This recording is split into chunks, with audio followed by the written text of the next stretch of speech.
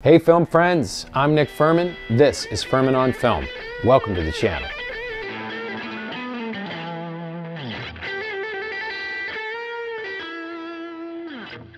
What do you get when you put Hot Priest from Fleabag in a world of ghosts? But not creepy ghosts, like deeply feeling, empathetic specters. And 3 other actors. Wow, that's it? Yeah. And a $1.40 runtime. A journey of coping with loss and opening ourselves to live and love again. I dare you to keep your eyes dry. This is Andrew Haigh, All of Us Strangers.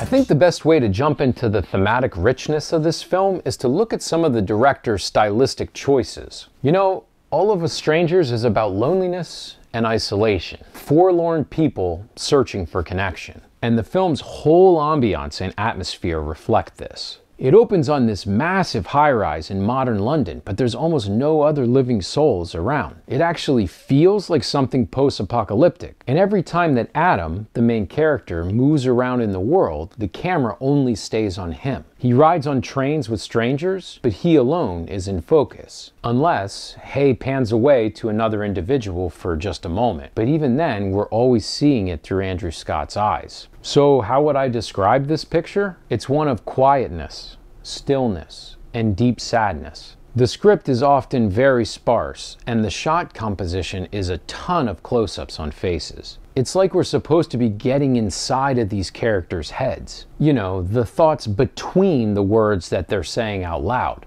I wonder if people are enjoying this video.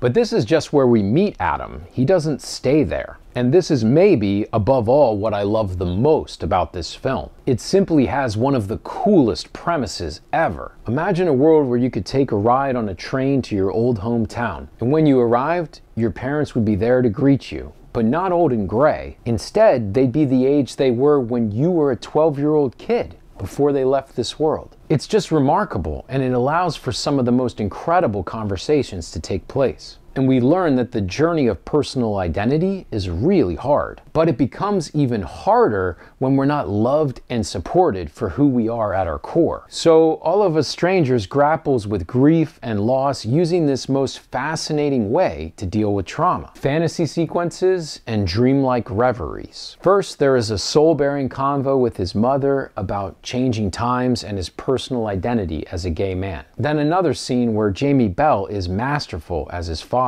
He's owning his ineptitude at supporting his son when he was being bullied as a child. You know, I think this idea of a really sweet and pensive tale about encounters with ghosts reminded me of David Lowery's A Ghost Story. But ironically, given Paul Mescal's presence in both films, this stuff really smacks of Aftersun to me, which we reviewed for the channel last year, and you can check out here.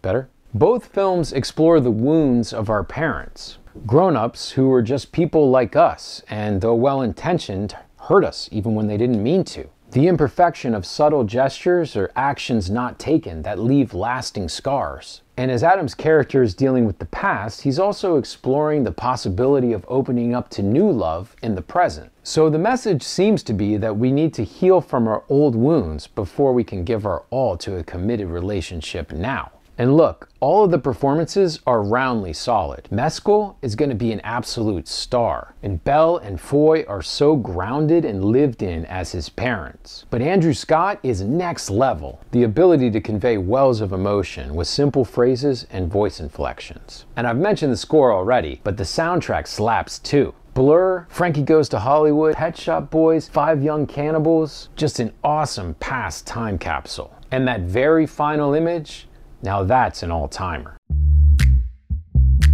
Alright, let's move on to some dislikes. To my mind, there's just a couple of ways to come at All of Us Strangers. Probably the chief one is that the further you worm your way into Haigh's plot, the more things start to come apart. And I think for some people, this would be most apparent in the film's concluding scene, which is a reveal of sorts, but is really more about making sure that the protagonist's arc comes full circle. But I'll admit, it's hard at times to discern exactly what is real and what is fantastical. And I do think that the picture's final images can be interpreted in several ways. I've landed on one that I'm comfortable with, but I'd love to hear your thoughts in the comments. And if enough people request it, I'd be happy to do a short exploring the more surrealistic elements in more detail. But I'll just say foundationally that I think all this is a little bit of missing the forest for the trees. The ghost story elements are more of a vehicle for an exploration of grief and loss than anything concrete or linear. This is a mood piece, guys. Some things you just gotta kind of roll with. But let me just say, for me personally, All of Us Strangers is deeply felt and entirely human, in a way that every single person who is willing to open themselves up to can grab a hold of and grasp with profundity. So, what do we conclude? All of Us Strangers is a vulnerable film that is softly shattering. A personal ghost story about the colossal absences left in us when loved ones depart, and how that can shape our entire existence into the future if we're not careful. It's an incredible marriage of mood and content, and a veritable fountain of powerhouse performances by its four leads. A film that, in the end, is crushingly sad, yet somehow supremely hopeful.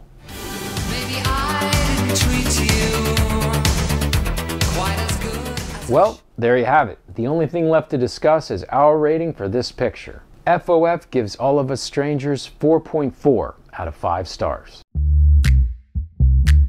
If you enjoyed this review, please let us know by giving us a thumbs up and subscribing to the channel.